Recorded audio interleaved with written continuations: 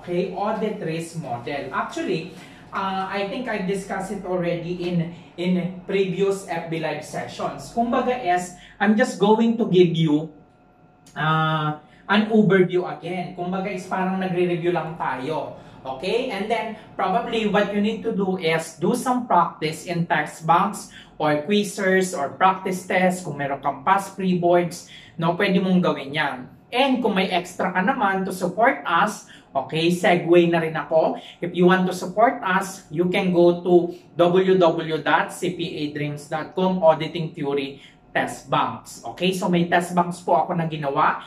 It's very affordable and pwede nyo po siyang makuha at a very low price at the moment. Okay, so yung po ay para po sa mga nagre-review talaga ay nahihirapan sila sa auditing theory subject. So please grab it, support mo na rin para sa pagpa-price natin sa multiple choice questions daily and para sa maintenance ng site natin. Okay? Maraming salamat for the supporters. Now, audit risk model. Okay, so natatandaan, audit risk equals inherent risk multiplied by control risk multiplied by detection risk. Okay? So, yan lang yung topic natin ngayon. Bigyan lang kita ulit ng overview para natatandaan mo. Again, what is the meaning of audit risk? Okay, so this is the risk that the auditor may issue an incorrect or inappropriate opinion when there is a material misstatements that exist.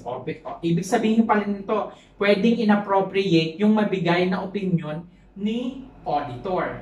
Okay, so ibig sabihin baka pwede kang magkamali ng auditor's opinion. Okay, so ang kailangan dito is kailangan mapababa yung risk na yon. Okay? Now, anong example ng company na to? If you will remember, yung Enron scandal in the US. Okay? So, yan po yun. Ang piniresent ng auditor is the financial statement is fairly stated when the truth is not. Okay? So, ganun yung nangyari sa case ni Enron. Okay? Kung natatandaan mo yan. Yan din yung time na nagkaroon ng financial crisis. Okay? So please, be very careful. Once you become an auditor or certified public accountant and you are in an auditing firm, kailangan talaga tama lagi yung ini-issue nating opinion. That is our responsibility. Okay? Now, yung IR natin this is the inherent risk.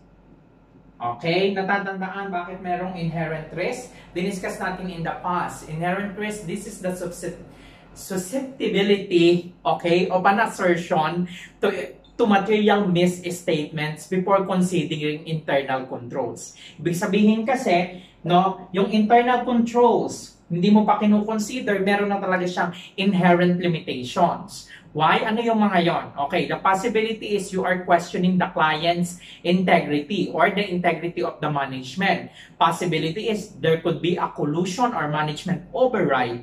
Okay, there might be some business transactions that are not fully disclosed. Okay, so bago pa lang yung internal control mangyari, meron na talagang possibility na magkamali ang isang auditor kasi gumagamit din siya ng professional judgment. Okay? So, yan is very important maintindihan yung inherent risk na yan. Bago mo i-consider yung internal control, nandiyan na yung mga inherent limitations. Okay? Kaya, laging nandiyan dyan ang inherent risk natin. Okay? Now, punta tayo dito sa CR, which is control risk. Okay? Yung control risk, eto naman, dito na papasok yung internal control. Kumbaga, ito is before. This one is after, considering internal control. Ano yung ibig sabihin natin? There is a likelihood that material misstatements will not be caught by the client's internal control. Ibig sabihin, yung implemented internal controls did not work properly. And the internal controls of the client is weak, is very weak. And then, because it is weak, there's an impact on the financial statements. Remember, okay, ang internal control ang nagpo-produce ng financial statements. Ano yung mga policies and procedures na ginagawa inside the company na merong impact sa pagpo-produce ng financial statements? For example, budget. Okay, yung budget is, ang gusto ng mga tao is ma-achieve ang budget. Okay, why? Kasi meron silang incentives. Okay, so may impact sa KPI yan. Key Performance Indicators, gusto nila, okay, na ipakita na yung target is na-hit, so mataas ang KPI, so they will receive their incentives. But in reality, hindi pala.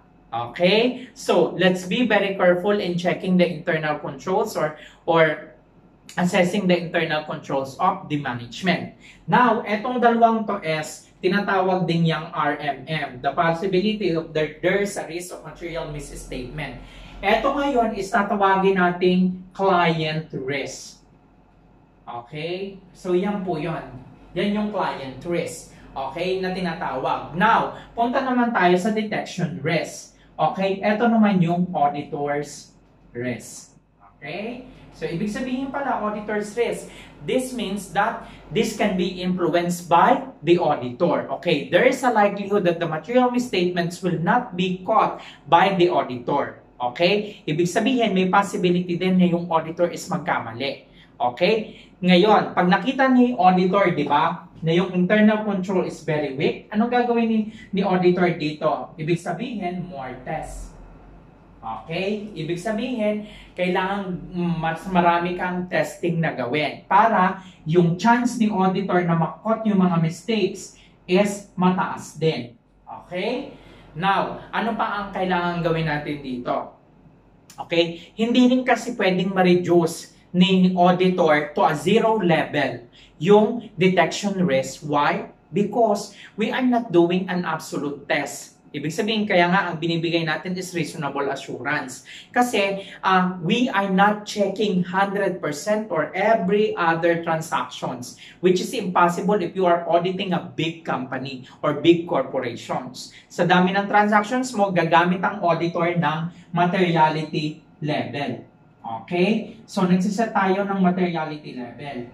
Okay? Now, of course, kung makikita ni auditor na yung internal control ni client is very weak, then dapat taasan mo yung materiality level is dapat mas mataas dun sa set mo. Okay? Now, ano yung relationship nila nitong inherent risk control risk? Of course, they are direct, these two. And then, against the detection risk. They are inverse relationship. Okay? So, erase ko muna para meron tayong space. Now, ibig sabihin, etong dalawang to at saka etong control risk mo, lagi yung magkasama. Yung detection risk mo, hiwalay yan. Ang relationship ng dalawa na yan against dito is inverse relationship. Okay? Anong ibig sabihin? Anong ibig sabihin, kapatid? Ang ibig sabihin, kung mataas ang inherent risk and control risk mo, okay, ang detection risk is mababa. Okay? Ganyan lang lagi ang tinitingnan natin. Okay? Now, maglagay tayo ng value. Okay? Maglagay tayo ng value dito. Okay? Kasi, di ba sabi nila walang calculations. Actually, there's a calculations, no? There's a calculations. There are two ways actually paano mo gagawin yung audit risk. Pwede kasing maglalagay ng percentage ang auditor or pwedeng gagawin niya is maglalagay siya ng kung low or high. Okay? Like for example, audit risk is low. Okay? Yung inherent risk and control risk, high. And then, high din ang control risk niya.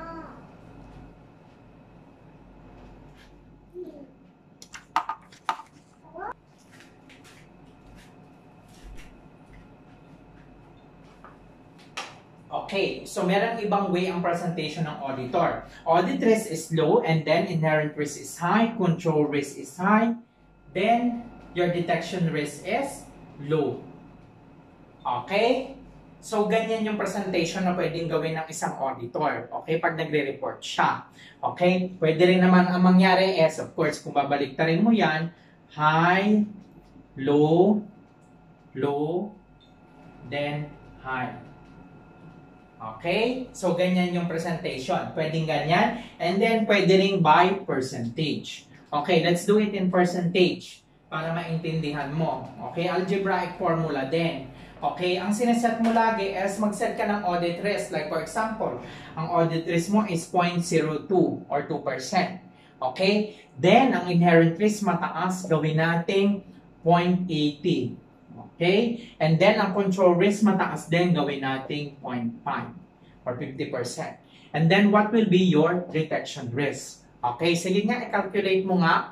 Okay? So, ibig sabihin, ano dapat ang detection risk mo dyan? Alam mo na kaagad actually, it should not be higher than, in this case, 5%. Okay? Ang audit risk mo is napakababa man na o nasa 2% ka na. So, ibig sabihin, ang detection risk is, isi-set natin not higher than 5%. So, ang makukuha mo dito is 5% actually. Okay? So, i-multiply mo lang 80%, multiply by 5%, multiply by 5%. Ang makukuha mo is 2%, 0.02. Yun yung audit risk natin. Okay? So, ganyan yung kinakalculate. Ang kwan dyan is algebra lang. Okay? Igalaw-galaw mo lang yan. Okay? So, I will leave it to you, yung part na yan. Pero baka itanong, at least alam mo kung paano sineset. Okay, ng high, low, high, low. Okay? So, yun lang. Very simple lang yung ating discussions to remind you lang about audit risk model. Kasi lagi po yung kasama. Okay? And then, I will discuss then on our next meeting about, on our next FB Live about audit sampling. Kasi lagi yung napapasama, what are the types of sampling. Siguro yun yung i-discuss ko. And then, audit report. And then, we will close auditing theory lessons. Okay? So, yun lang po. Maraming salamat for tuning in with me. And dito sa joining natin sa auditing theory lessons, I'm really grateful and thankful with you. I hope you enjoy all these FB Live sessions for auditing theory. If you have any requests for me to discuss in the upcoming Friday session, so please let me know and comment it here on these FB Live sessions. I will check it and I will read it and check if there's a possibility to do FB Live for those topics. Salamat po, mabuhay po kayo.